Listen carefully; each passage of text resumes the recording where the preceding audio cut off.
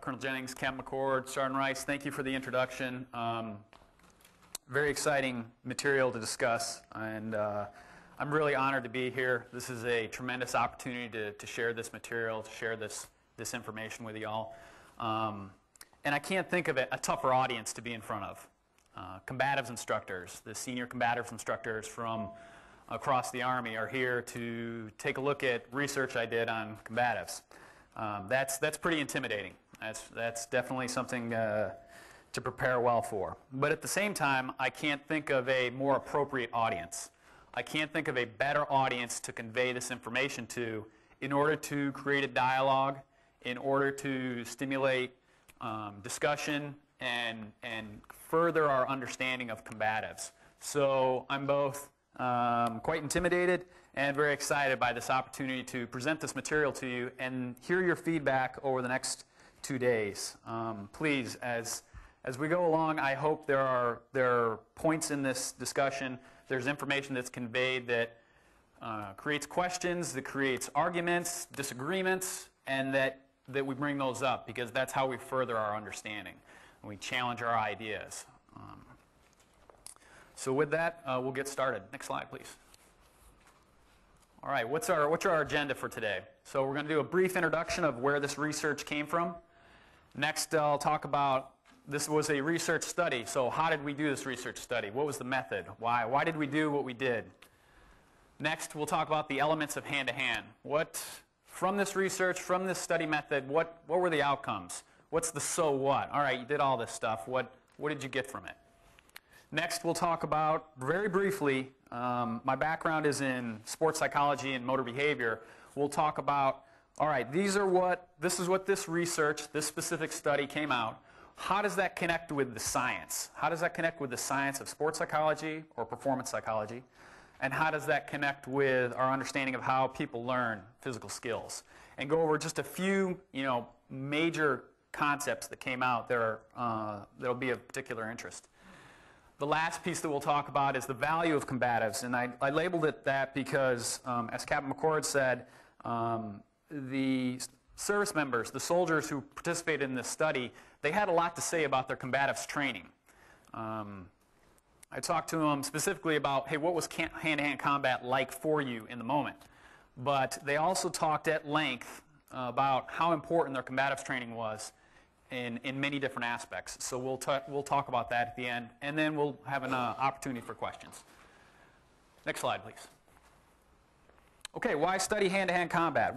How did we get started? How did we get on this road? I was at the University of Tennessee. I was studying their sports psychology, and we did one research study there, and we looked at MMA fighters, and we said, hey, how do MMA fighters, what's the sports psychology around MMA fighters?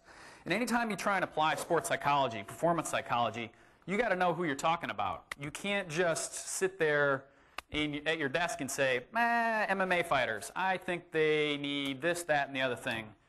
These are the mental skills, and I think this is probably have to approach it. No, you have to go look and see, hey, what's been done? What kind of research has been done? What have people written? Well, what's out there? And interestingly, there was hardly anything out there on what is the mental and emotional experience of MMA fighters. Great, this is a great opportunity for research. So we did a research study on it. We got some very interesting results. And after that, I got talking with my professors, and they said, well, what do you want to do for your final research project? Okay. I said, well, I'm in the Army, and I'd like to look at soldier performance. I'd look at combat performance. I said, we have this way of taking sports psychology and performance psychology and grabbing it and saying, okay, this is what athletes do and this is what works for athletes. Let's just stick it on top of soldiers and it'll help their performance. And what we generally know is, yeah, that works pretty well. High-performing athletes, they are very similar to high-performing soldiers. So a lot of the principles apply. So when we're trying to help soldiers with their mental game, with the mental and emotional demands of combat, the principles of sports psychology, most of them apply. But what I said was, why don't we just look at the soldier in combat? Why don't we go to where the soldier's at in combat and ask him what are the mental and emotional demands? Why don't we apply that and then see what falls out? And from there, we'll be able to understand how do we best advise, How do we apply the science of sports psychology to deal with that? So that's where we got to, and we said, well, we got to narrow that down. We can't just say all of combat. That's a pretty broad spectrum. So from there, I said, well, what about, I kind of liked hand-to-hand, the MMA study. Why don't we look at hand-to-hand combat? So he said, all right, you know, my professor said, yeah, if you can find anybody who's had that experience, then you can do a research study just like your MMA one. So that's what we did. We went and we got in touch with MMA soldiers who had been in hand-to-hand combat and asked them about their experience. We also tried to say, well, maybe there's some work out there. Maybe there's some writings out there. Maybe there's something that talks about the mental and emotional demands of hand-to-hand combat. And what we found was there was a lot of material on how to do it, the physical skills, the manuals, and hey, when you're in training, do this. When you're in training, do that. Okay, there's plenty of material, but what's going on in the soldier's mind? What is their experience when they're actually in hand-to-hand combat in warfare? When they're in Iraq or Afghanistan and hand-to-hand combat's occurring, what's that experience like? And that is where we found no material, which encouraged us more to do the study, which said, great, this is nobody's looked at this yet. Nobody has examined this aspect of combat or performance. So what we did is we need to know what that experience is, and it left us with the purpose of the study, which is generally what are the mental and emotional demands of hand-to-hand combat. But there's kind of another piece that we looked at that really drove our study when we started examining the experience of combat. And next slide, please.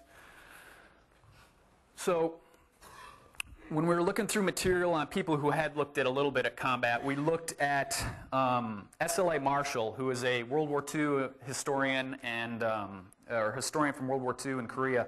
He would be right there in the trenches with the soldiers, reporting on what their experience was. And a lot of our modern training techniques came from what S.L.A. Marshall discovered. He said something very powerful, which really drove home, I think, a larger importance of why we need to know about the mental and emotional demands of any aspect of combat, and in particular, this study, hand-to-hand combat.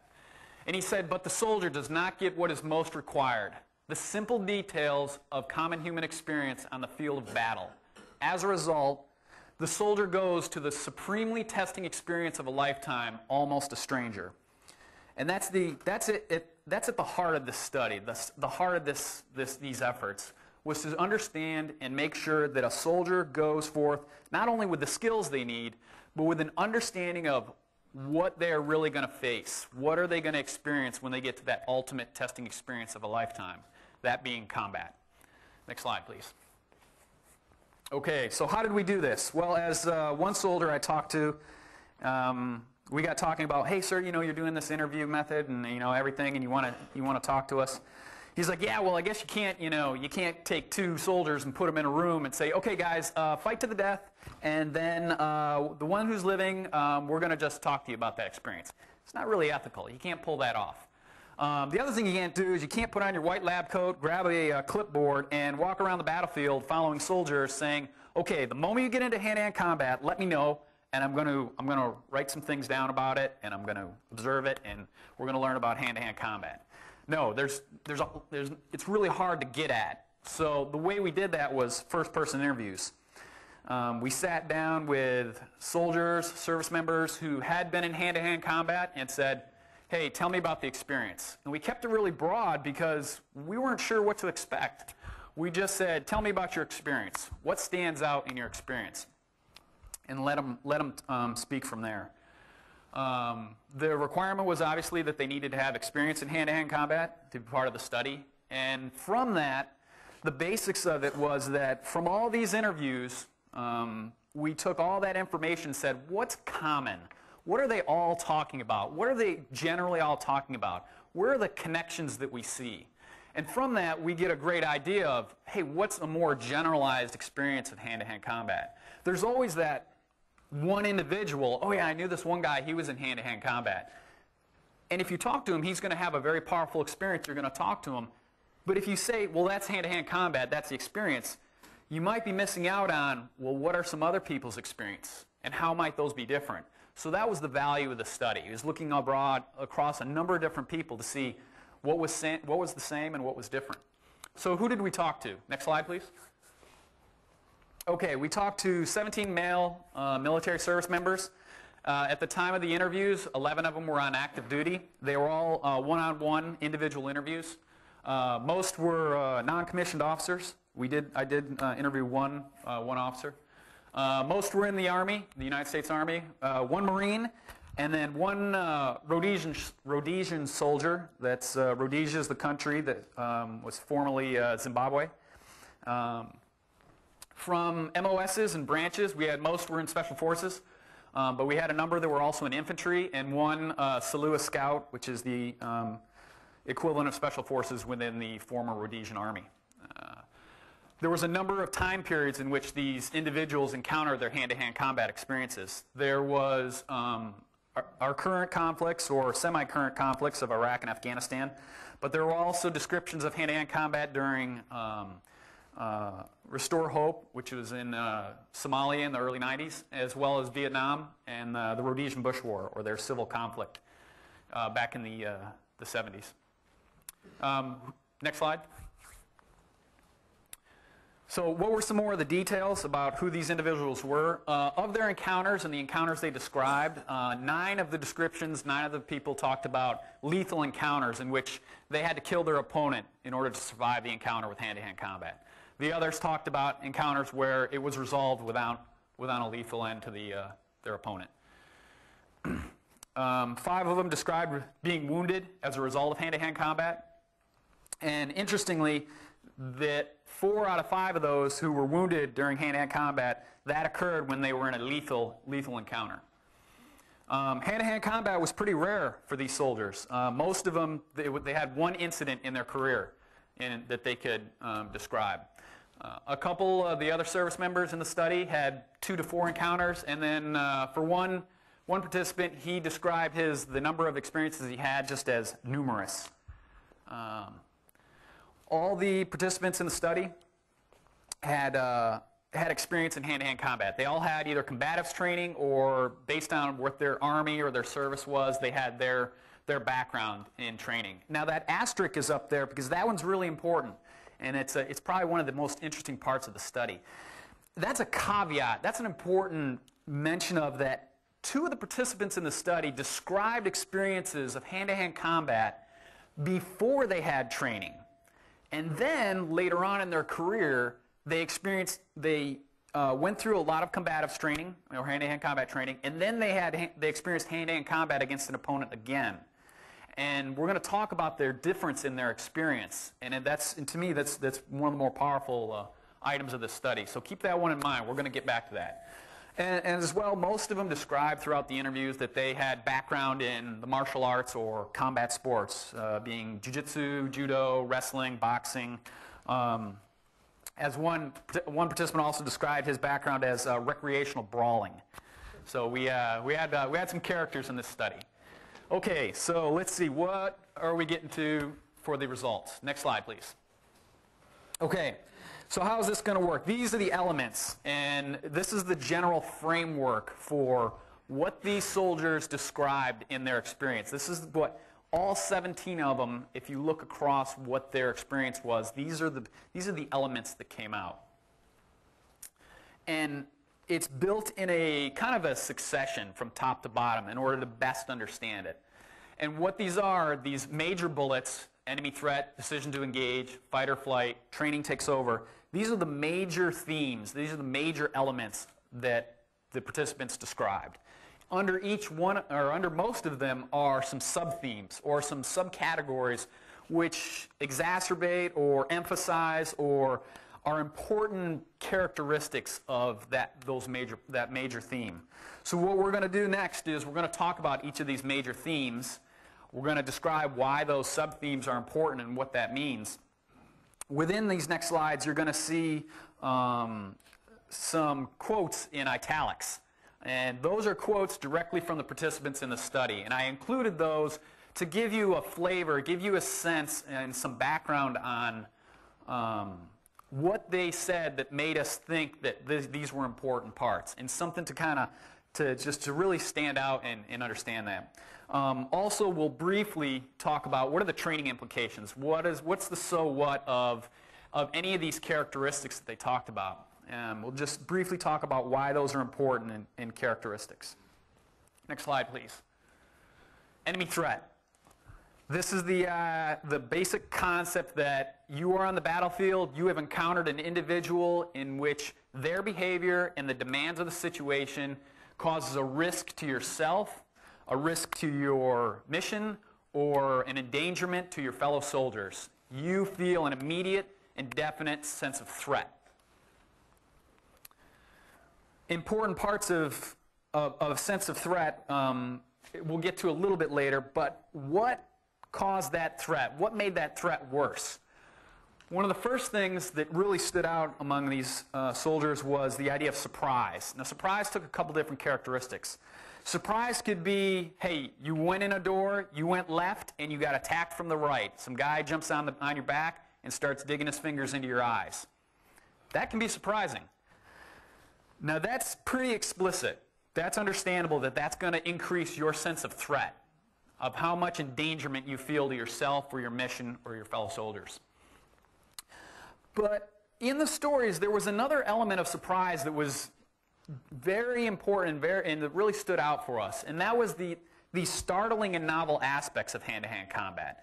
These aspects that they said, whoa, I didn't really know that I was going to experience that. For one service member in the quote here, he was, it was his first and only occasion of hand-to-hand combat. He was just shocked at how well his hand-to-hand combat worked, how well his combatives worked. And he said, wow, this shit works, but I was glad it worked. He was really, that stood out to him. Another soldier talked about that he felt so much adrenaline going through his body that it was distracting. He was like, I had never felt that kind of adrenaline before. Another was just surprised again at the usefulness of his fighting skills when he kicked an opponent in the leg, and the opponent fell to the ground in pain, and his four buddies decided that he didn't want anything more to deal with the situation.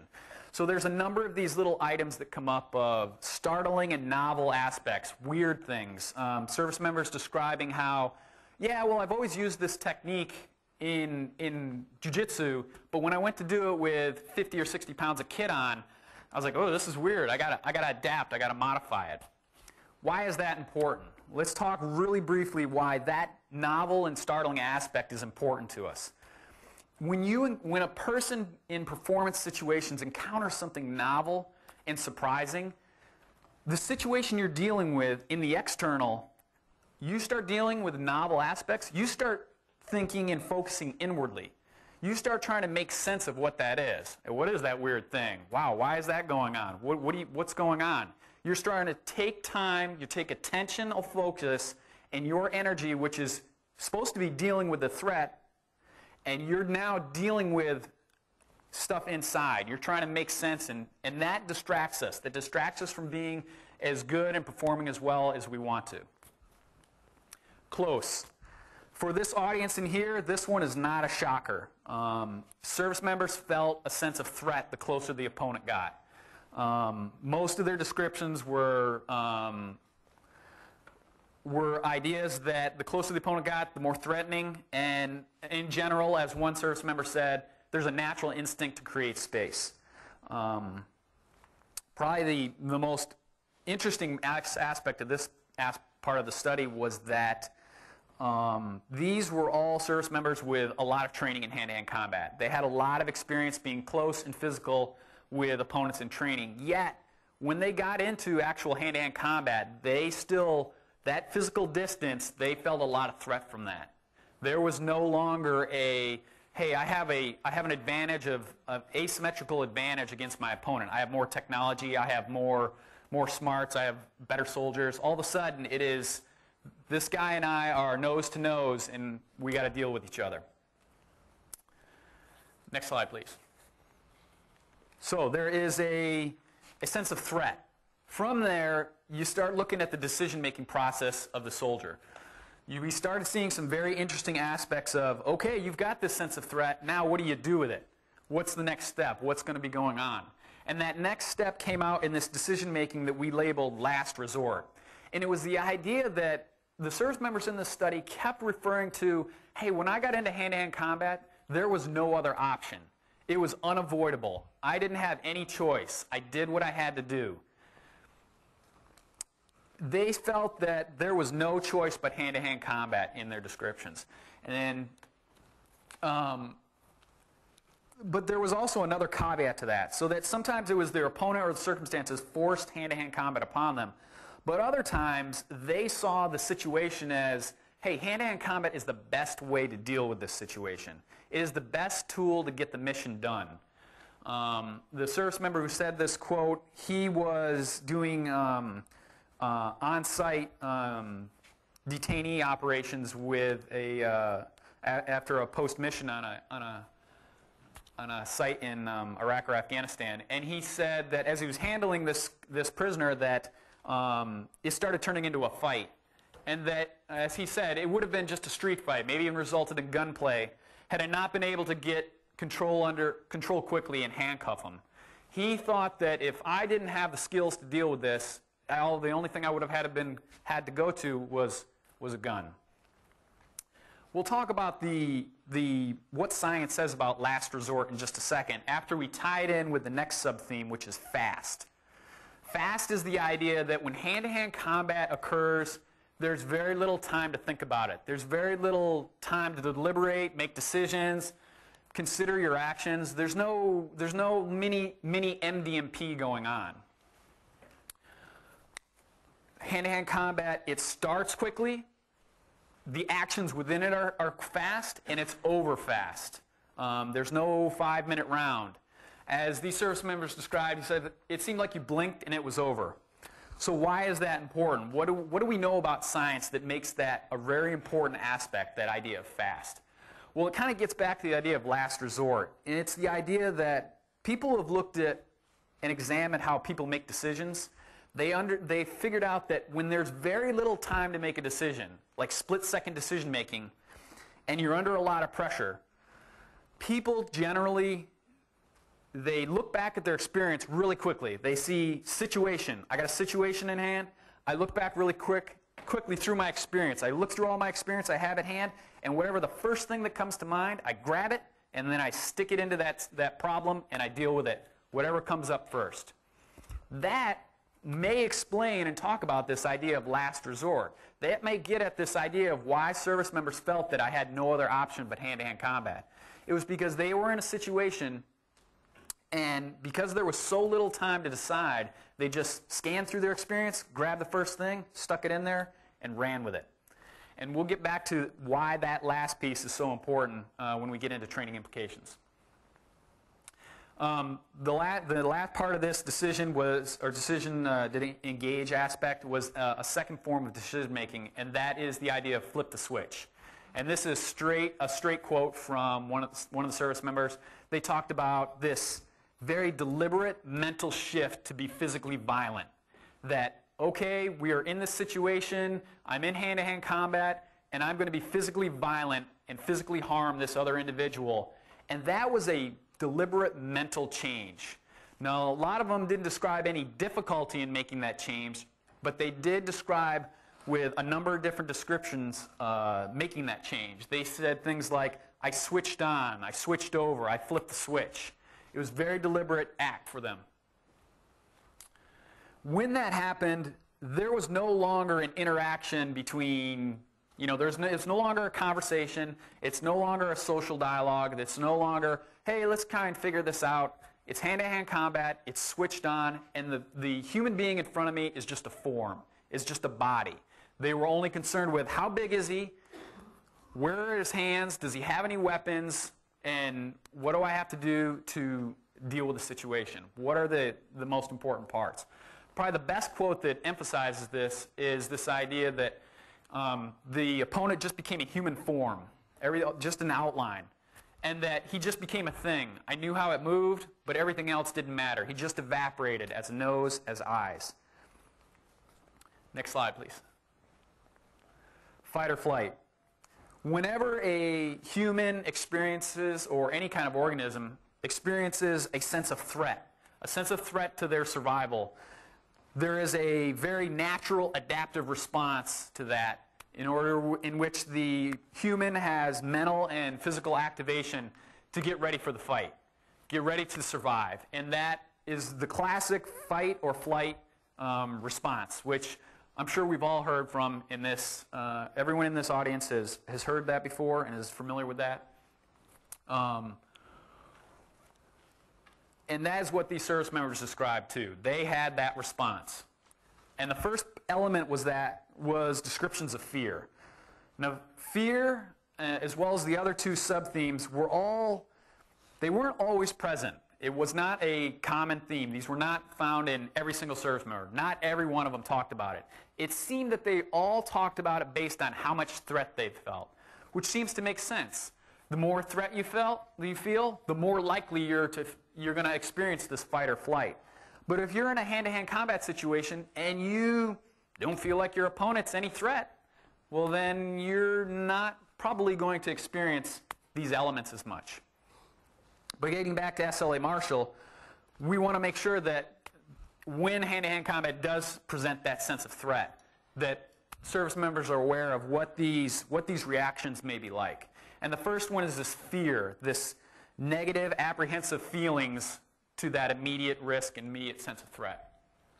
And that fear was not just based on an individual sense that I might get injured or I might get hurt, but it was also, hey, I'm afraid, I'm afraid for my mission. I'm afraid the mission's going to fail because I'm in this hand-to-hand combat situation. I'm afraid because I'm isolated from my fellow soldiers. Somehow I got in this room by myself and it's just me and bad guys. And this isn't good. I'm scared. What we saw was this sense of fear, again, based on how much threat they felt, and that the most intense forms of fear, the ones that they described most intensely, were whenever they were attacked without warning. This came from the service members who, they went through the door, turned left, and the guy attacked them from the right. They had descriptions such as, fuck yeah, I was scared out of my mind. And that out of my mind piece is very important because we're talking about a level of fear that gets so high that it's approaching the level of panic. It's approaching the inability to actually do any kind of cognitive processing, any kind of thinking, any kind of ability to deal with the situation. That's the level of fear that some of these service members were talking about what is possible in the worst case scenarios of hand-to-hand combat. I think it's pretty self-evident about what the danger is of that kind of level of fear. But fear in general, what does science say about fear? In the short, it's much like surprise and novelty. It is an internal experience. You start feeling bad, you start getting scared, you start feeling a risk to yourself or your mission. When your thought process starts focusing on those kind of fears, that means you are not contributing those thought processes to the situation at hand. Attention that could be used to deal with the situation you're in, the fight that you're in, is being taken away from and being contributed towards the danger that you're feeling. And you're thinking about, hey, I might get hurt, or this guy might kill me, or I might endanger my mission. So that is the general why fear is an important avenue, and what is the performance aspect of it. Ferocity. These were the descriptions, again, that kind of connect with the idea of flipping the switch. In flipping the switch, service members talked about it was more calculated. It was more calculated, very deliberate use of, hey, I'm going to use violence, I'm going to get aggressive with this person, and I'm going to hurt them. Ferocity is the idea that, yeah, I've already decided that, but now I've got to add a lot of emotion. I've got to fuel that aggression with emotion. And it was the idea that the more threat I feel, and usually in the more powerful experiences, the more threatening experiences the service members had, we saw the more powerful descriptions of ferocity, especially in the lethal encounters. Almost all the service members who were in lethal encounters where they had to kill an opponent in hand-to-hand combat, we saw these descriptions. And a lot of them were using descriptions of predatory animal ideas, such as I released the hounds, or I became like a tiger that got a taste of some blood. And as one service member said, I exploded on them with that emotional content, that Wolverine, the meanest, nastiest animal on the face of the earth. That was the kind of idea that they were talking about. There isn't a lot of science that really talks about this. Psychology in general, kind of skirts away from examining human beings in this state.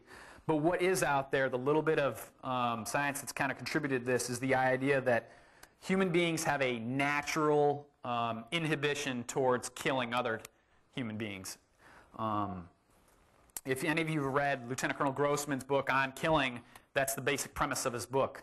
And there's generally support for his argument. And I think the service members in this study and their descriptions of having to kill an opponent in combat, their descriptions would support that. In that, one of the major enablers, one of the major tools in getting yourself to overcome that inhibition to kill another human being was this emotional intensity, this emotional ferocity. Again, why is it important to recognize something like ferocity? Because it's something that our service members might need to know that, hey, if you get into this kind of encounter, this is what you may need to use to survive the encounter. Adrenaline. Adrenaline is just what you think it is. It's what we've all felt. Anyone who's been in a scary situation, anybody who's been in combat, anyone who's been in a combat sport and gotten ready for competition. Heck, anyone who's just jumped out of an airplane, you are extremely familiar with adrenaline. And that was what these service members described is for adrenaline. It's that physical activation. It is that, as a lot of them described, it's the increased heart rate, increased breathing. What was interesting in their descriptions, though, of adrenaline was how they characterized it. And they said things like it was exhilarating, it was a feeling of butterflies, it was a rush. Their descriptions of adrenaline were all positive. Adrenaline's a good thing. Adrenaline is something I wanted. Adrenaline was a tool. I used it. It helped me in this encounter. They all felt like adrenaline, that's a good thing. Adrenaline, much like ferocity and fear, seemed to be based on how much threat they felt. For some service members, they didn't describe any sense of adrenaline because they didn't really feel a lot of threat in the incident they were dealing with. But much like ferocity and fear, adrenaline could be very intense to the point of such an extremity that after their fight, they were, as one service member described, it was a complete adrenaline dump, and I was done afterwards. I just sat down, and I had nothing left. Completely spent, all energy gone.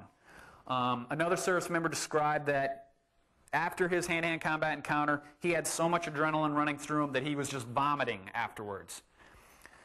I think the implication of this is clear, is that amount of adrenaline that could be pumping through you, that's really hard to simulate training. That is one of those things that a service member needs to know. Adrenaline also, for all the combat sport fighters out there, and adrenaline is something you need to control. You know, when you're in the ring and you're dealing with it, that's something you need to harness and use. You can't just let it all go. And what we see is similar descriptions of that in these service members and the danger of adrenaline, both its usefulness as a tool, but its danger and how extreme it can be. Next slide. Our last major theme was the idea of training takes over. This is the idea that these service members described that when the fight was on, that their physical training skills just came out and did the work on their own. They didn't have to contribute any thought to the physical skills at all. As one service member said, I really believe that training instinctively took over.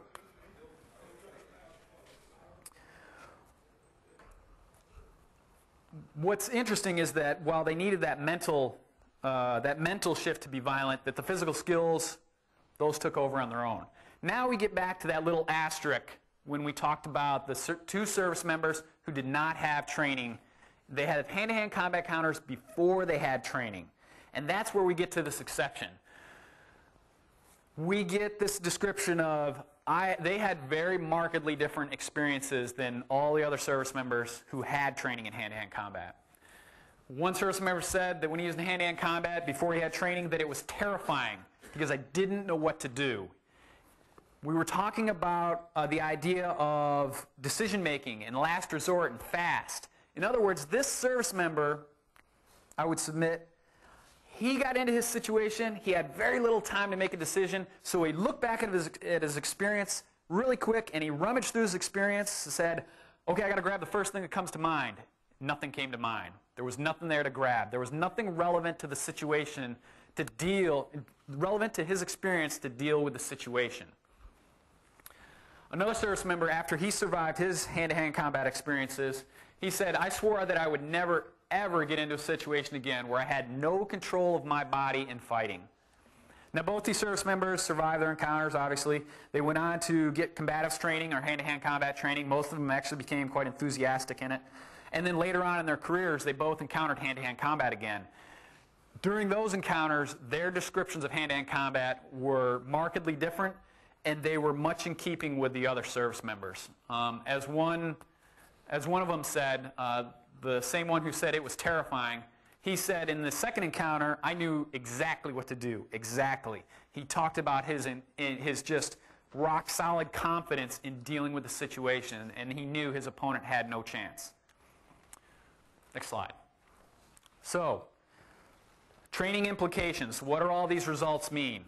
My hope is that much of these results give you a lot of ideas on, oh yeah, hey, I can use this for training, or that's a great idea, or that it just reinforces what you're already doing.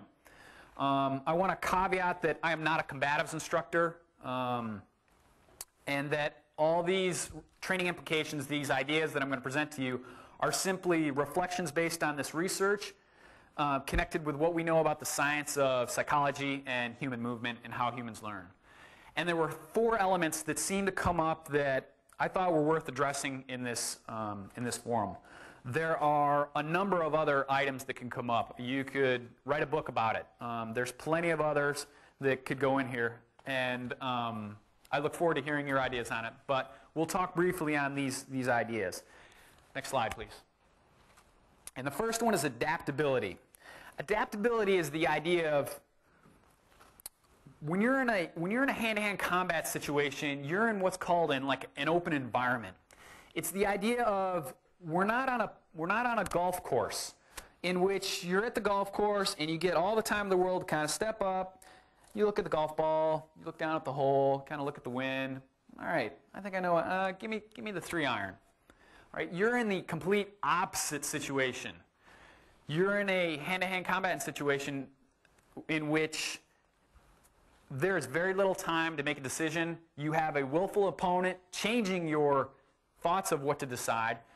Very little time, an aggressive opponent, and whatever you decide, you have to change probably on the fly. Because as you make one decision, your opponent has a say on how effective that decision is going to be. And you may have to change based on your opponent's next move. So that's the idea of that whatever skill set you bring to address the challenges of your situation. You're in hand-to-hand combat, you're bringing a number of skills to deal with that situation. Chances are that that situation is going to continually change. You're going to have to take that skill and adapt it continually.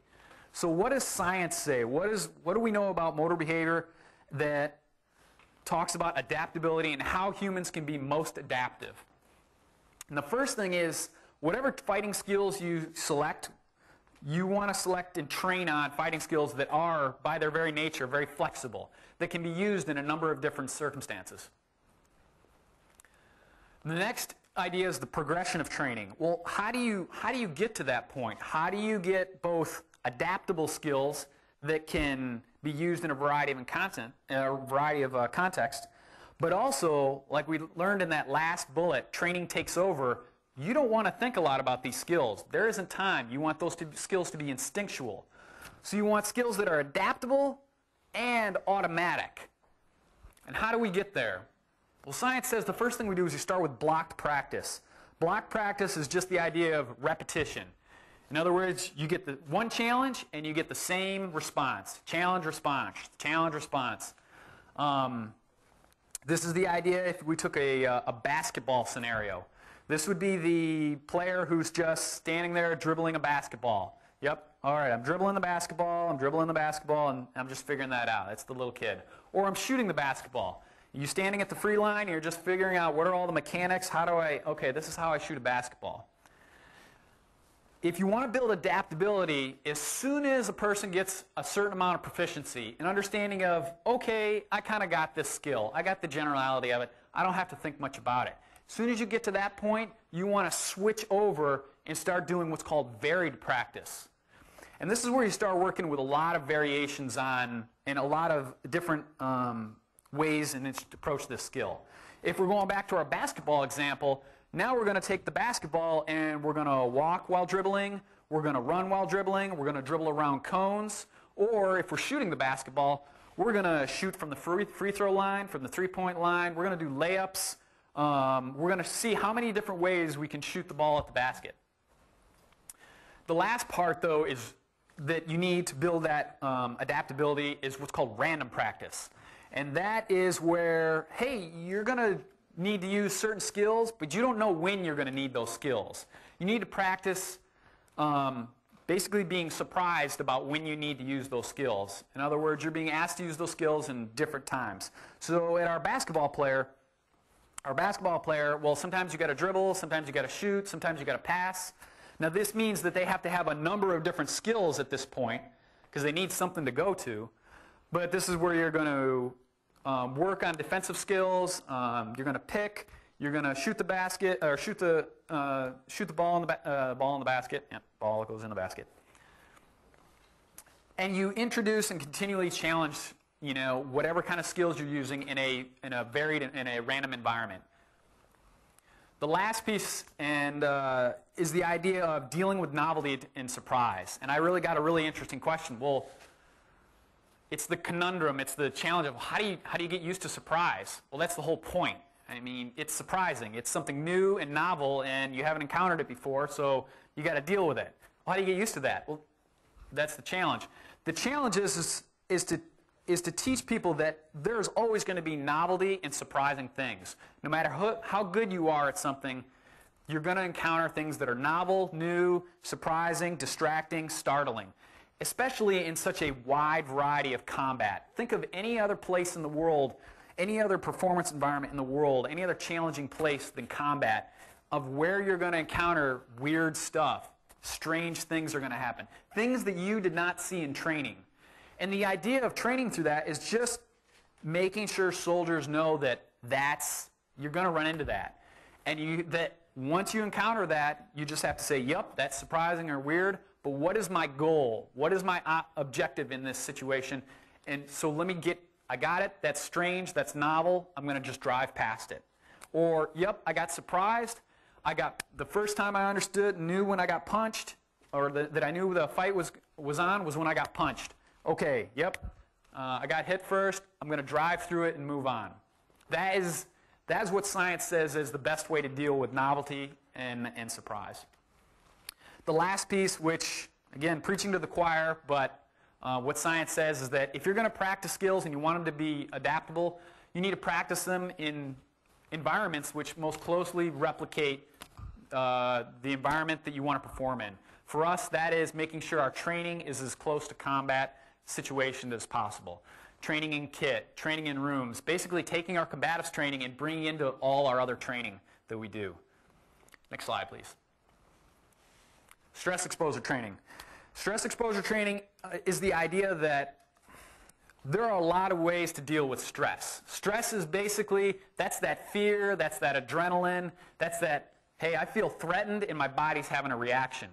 The idea is that can get in the way of us performing at our best if we're not used to and don't know how to deal with that stress. Now there's all kinds of ways to deal with that. There's this great story from a Russian or Soviet intelligence officer that defected from the Soviet Union in the 80s, and he went and he wrote a biography, and he tells a great story of he was standing on this bridge with a Spetsnaz Russian Special Forces officer, and they were watching some training of Special Forces or Spetsnaz soldiers, and they're watching, and the Spetsnaz soldiers are jumping off the bridge into icy water, and they're breaking through the water in the winter, and they're swimming through the ice and the water in full kit to the shore and then continuing with their mission. And the intelligence officer's kind of watching, and he turns to the commander and he's like, sir, I noticed there's no safety boat, there's no safety lines, there's no life preservers, there's no, isn't this kind of risky? I mean, what if somebody starts drowning? And the commander just looked and goes, well, if he drowns, then he wasn't meant to be Spetsnaz. No problem.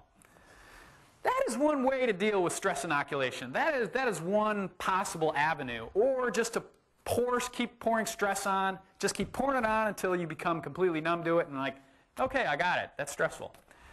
There are other avenues, though, that say, hey, let's do that without losing soldiers to drowning in the old Soviet system, or overcoming people with so much stress that they don't even know how to deal with it. Let's give them tools, let's give them understanding. This gets back to SLA Marshall's idea. And the first idea is, let's do what Marshall says, and let's make sure that if you're going to be in a stressful situation, what are the stresses? What are you going to have to deal with? Oh, well, I didn't know I was going to have to deal with that. Okay, now you know. Now you know that when you're grappling, there's a good chance if they're on top of you, you may have a shortness of breath because you've got 200 pounds on top of your lungs.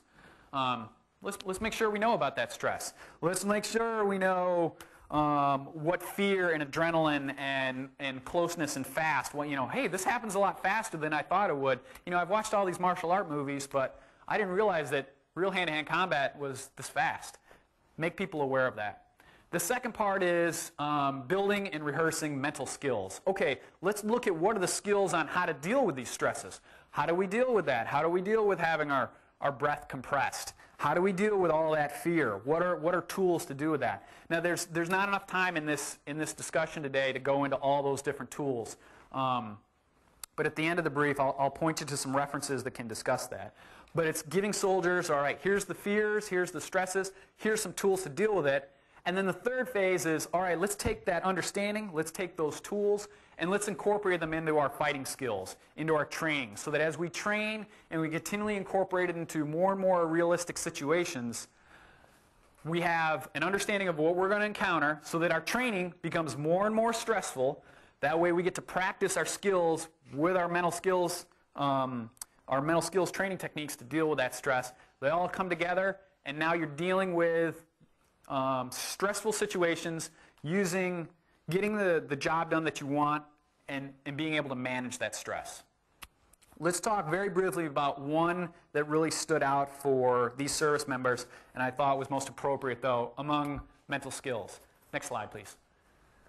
And that's the idea of adrenaline regulation, or in sports psychology, literature, it's called arousal regulation. It's the idea that you're going to get a physical activation, all that breathing, heart rate, adrenaline shooting through you. The first thing to recognize is that make sure soldiers understand, hey, that's a good thing. All that adrenaline, yeah, it feels you're probably not used to feeling that. That's got a lot of different chemicals running through your body that your adrenal glands are pumping through you. But that's okay. That's good. You can use that. We also want to emphasize, though, the importance of controlling that adrenaline. In that too much, if you get way too much adrenaline, you get way too excited, that it gets in the way of performing at your best. Now, a lot of adrenaline is probably good, but if you start getting too much adrenaline, a couple of things start happening. One, tunnel vision. You start seeing very few things. And those things might not be what you need to. You need to keep a broader understanding of what your situation is. The second is complex skills deteriorate. Yeah, you may be able to club someone with your rifle, as one service member described, with his adrenaline very high, but anything more complex is going to deteriorate. And lastly, as another service member described, his adrenaline went so high that he had no energy afterwards. He was done. He was basically combat ineffective. So we view it as a useful tool and as a normal sensation. But here's the challenge. I mean, we have plenty of people out there who are in combat sports, who have been in grappling tournaments, boxing tournaments, but even in other sports environments, or, before I got up and gave this discussion, I had a couple minutes to sit there and calmly go, okay, I want to be kind of relaxed, I want to discuss, get my breath in, all right. When you're in hand-to-hand combat, it is an instant transition from whatever you were doing at one moment to you're in hand-to-hand combat. So in the moment, you have to figure out and adjust your arousal. You have to adjust that adrenaline level. You have to, in the moment, while the fight's going on, say, is my adrenaline level too high? Is it too low? Where's it got to be for the situation? And that's where, interestingly enough, sports psychology has very little to say about it.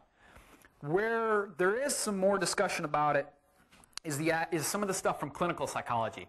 When they're talking with people who have panic attacks, you got these people who have anxiety disorder. And when we think about it, wow, that's pretty different. You know, somebody who's got a clinical anxiety disorder to a hand-to-hand combat soldier. But the secret is, or the important point is that panic attack, there's no warning. Boom, panic attack's on, they got to deal with it, they're freaking out. How do they deal with it? What a lot of the people, the researchers who deal with these people with this affliction have found is that incorporating and teaching them how to regulate their breathing has been a really useful tool in dealing with their panic, in dealing with their excessive arousal, of in the moment dealing with, okay, I can get back under control and get to the level where I need to be. So there's been a little bit of work in incorporating that into some combatives training, and generally what they find, what there is suggests is that this type of breathing retraining, where you incorporate breathing training into your combatives training, into your skill training, just like we talked about in the stress exposure training. This would be the phase 2 part. If you incorporate it into your training, it helps deter excessive activation. 2, it distracts you from emotions during your fight. It helps keep you, if you start getting scared and your mind starts wanting to go to that fear of, man, I'm going to lose my life. The idea is that the breathing retraining gets your mind on, okay, I'm focused on my breathing, and my breathing is connected to my training, so now I'm back on my training. The last is the sense of control. Panic attack people, they always feel like I lose this sense of control. I don't have control. But if you are purposely and deliberately controlling your breath and it's incorporated into your training, you have a sense of control. I'm back in control of something. Those who are combat veterans will understand that many times in combat that is also something that would be very valuable, is, hey, I just need some point in this bad situation where I have a sense of control. Something in this situation is within my control. And this is a great way to start because our breath is always in our control. Next slide, please. The impact of killing. So in our research, in our study, these service members, when we talked to them, we just opened up with the question, hey, tell me about your hand-to-hand combat experience. What stands out to you? There was no set questions of, hey, tell me about fear, tell me about adrenaline. We just let them talk. What was interesting was that of the 9 service members who talked about killing in combat, or the 9 service members who had to kill their opponent in combat, all of them talked about the repercussions of that. All of them brought it up unsolicited by the interviewer. They all talked about, in some regard or not, that they had to deal with that situation.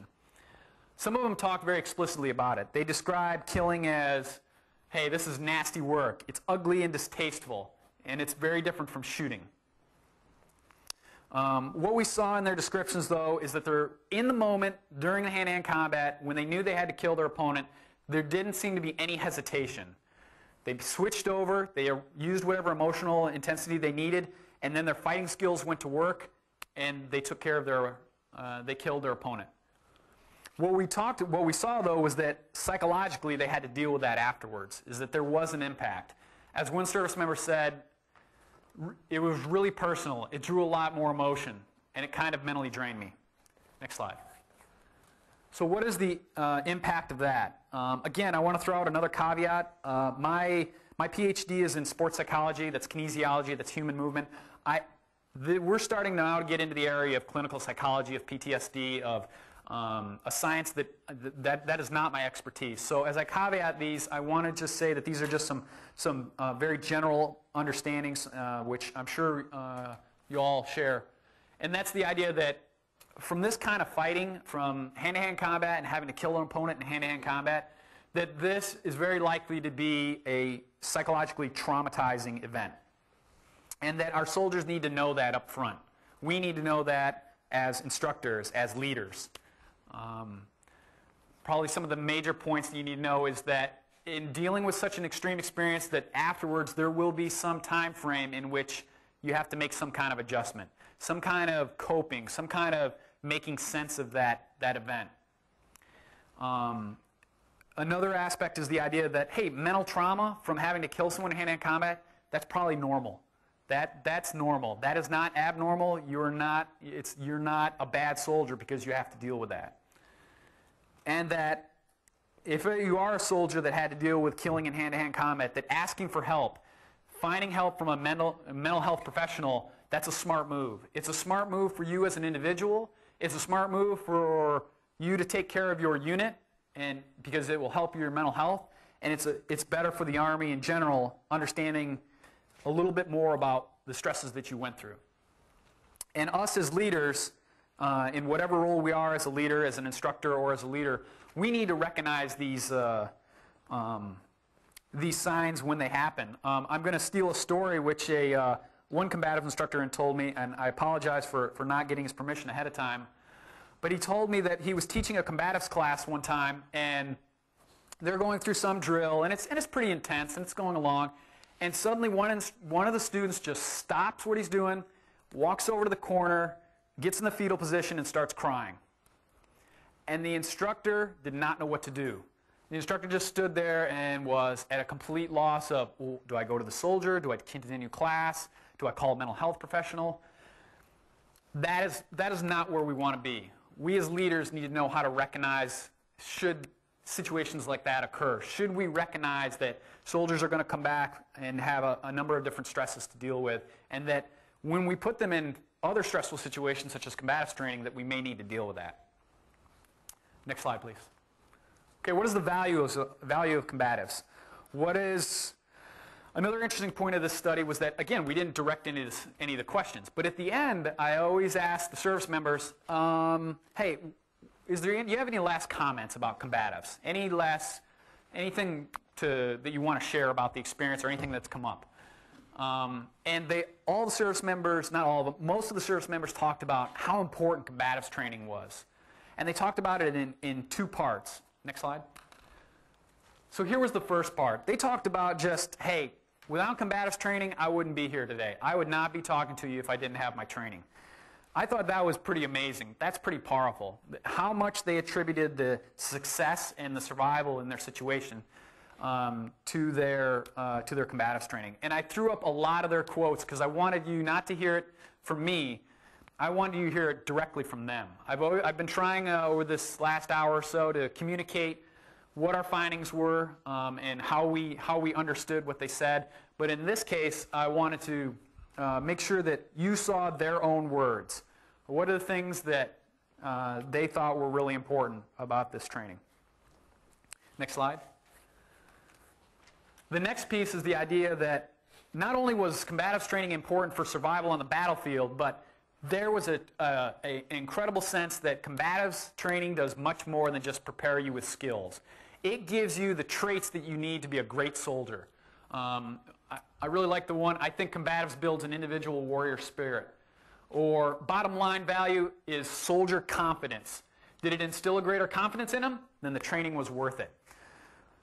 You'll see so many mentions of confidence in there. Builds confidence, builds confidence. And what was interesting was that they didn't mean just confidence on the mat. They didn't mean just confidence training. They meant it was confidence overall, like confidence as a soldier. And really the take home from that is that what science says about confidence is that it is one of the number one mental traits to have to perform well. And confidence covers a lot of different fields. If you're confident in one area, chances are you're going to bring that confidence into another area. So that's the value of combatives training. Again, right from their words of how combatives training builds the traits that we want in soldiers. Next slide. Okay, where do we go from here? So here's one research study. Here's one exploration of what their experience was. I think the interesting part is that how do we modify our training? How do we know what we want to train? Basically, we have combat experience, and then we modify our training based on what we learn. The only thing that I did in this case was that I just inserted some research methods. I just said, hey, let's throw a little science in there and take what some soldiers experienced in combat, look at it through a lens of science, and say, how might that modify our training? The modifications of the training, though, I leave that up to this audience here and what to take from it, how to modify it, what it's useful. From these service members and from discussions I've already had with some of the people in this room is where do we go next with future research. I got a lot of requests for, oh, hey, tell me what were some of their stories, what were some of their experiences, and I always have to back off because according to the way we do this research, is I'm not supposed to talk about a lot of the details of what the individuals experienced. But that's what people want to know. They want to know, well, what was that experience? Tell me the whole story. So one thing I think would be really valuable is finding more soldiers who have been in hand-to-hand combat and sitting down with them and saying, hey, we're going to publish this. We're going to put this in an Army manual. There's plenty of them out there that publish these manuals that are like vignettes. We learn a lot from vignettes. Let's do some hand-to-hand combat vignettes. Let's get a book with full of vignettes of, hey, here's all these experiences that you might encounter in hand-to-hand combat. Research on training. There's great aspects to look at on how are we training and what can science say more about that. We've looked at a lot of sports training through sports psychology, and I think there's a lot to learn from there. Research with instructors. There's an incredible wealth of knowledge here. Unbelievable knowledge in this room and out there from our instructors. And the opportunity to get your perspectives would be another avenue. In everybody's binder that they got issued in the left folder, there's a survey for the instructors, which is part of the next effort of research. And I encourage you to complete that form and hand it in, because that's where we want to go next, is getting your views on what do you think about hand-to-hand combat? What do you think are the important mental traits, the psychological factors? How do you train soldiers in those guards? Next slide. Some of the selected references that I used to connect the science. The first one is Comprehensive Soldier Fitness, CSF Prep, formerly known as ASEP. Some of you have already worked with them and are familiar with them. There's some of them in the audience today. Could you all raise your hands, please? Yeah, these are our members from Fort Benning here. I appreciate them coming over today and connecting with them. There's, I think, 12 or 13 sites now throughout the Army at different posts. They have the same background, sports psychology, performance psychology background. They're experts in this, and they're experts in translating that material to our service members in order to improve their performance. So I highly recommend contacting them for more information.